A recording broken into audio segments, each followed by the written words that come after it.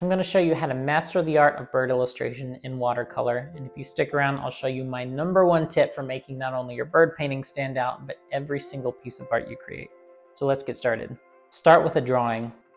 I like to start all of my paintings off with a base drawing. I'll go in with a standard lead pencil, and then I'll go over it with a mechanical pencil, kind of get the fine details in.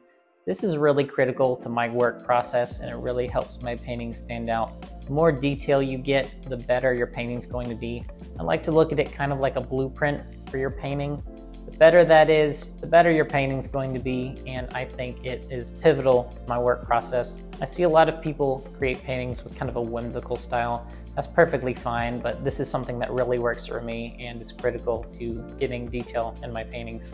It's really important that you take your time. It might take you 5 hours, it might take you 5 days. I have paintings that I have painted over the course of weeks. I'll put it on a shelf, I'll pull it back out, and I'll add another detail. And that's perfectly fine. There's no rush, there's no hurry here. You want to make sure you are looking at it with fresh eyes and making the art the very best it can be. Which leads me to my next point, take breaks.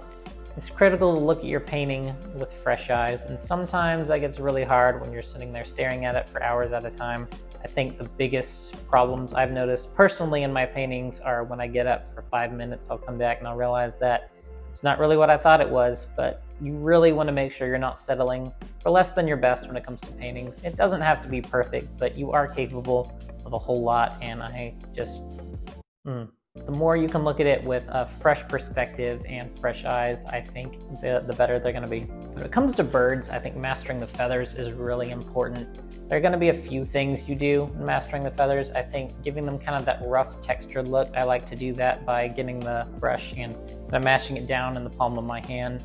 Another thing is really pay attention to the pattern of each feather, the way they flow and connect, and being sure to even get something as granular as the tiny fibers on the feathers. A lot of this it's very detailed, and it might be overwhelming if you're new, but I think just going in with that mindset of detail and trying to make it more detailed and hyper-realistic is really going to help your painting stand out. Master the eyes. Now, the eyes on a lot of birds are pretty simple. I like to leave this step for last. Usually it's just going to be really dark and there's going to be a really bright highlight. Sometimes birds will have brighter eyes. For example, like a mockingbird painting that I did, it was actually my first YouTube video. It had kind of golden eyes, but you know, it's not going to be a solid color. You want to make sure you're adding darker hues, lighter areas, and always have those really bright highlights to kind of catch that shine and the gloss in the eye. And your eye goes straight to the bird's eye, and I think it's really important to get that right. Master lighting. So you've heard me talk about this in the past. If you can master lighting and shadow, your painting will be really good on its own without details, without lines, without anything else. So paying attention to the highlights, your light source, where it's going to hit on your subject, the shadows underneath, the reflections in those shadows, all of these things are critical in making your birds stand out, to giving it depth, to giving it structure and shape. And that is something that I can't stress enough when it comes to painting. All right. Here it is, my #1 tip to make not only your bird paintings, but every single piece of art you create stand out: the detailed game. Whenever I create a piece of art, I like to go into it treating it like it's a game. When I'm looking at a painting, I try and think of everything that can make it better.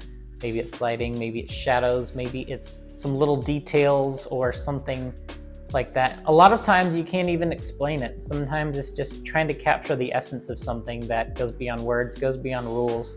But when you have this mentality of this is a game and you're trying to put as much detail into your painting as possible, I think that really makes it stand out. The more detail I put into my painting, the closer I am to winning that game. That might be easier said than done, but I think that mentality just really helps me out. And that doesn't mean you have to make it perfect. I mean, my level of detail might be different than your level of detail, but once you put in a level of detail that you find is enough for the painting, it really captures the essence, then you've won the game. All right, guys, that's it from me. Thank you so much for watching. Please like and subscribe for more videos like this, and I will see you next time.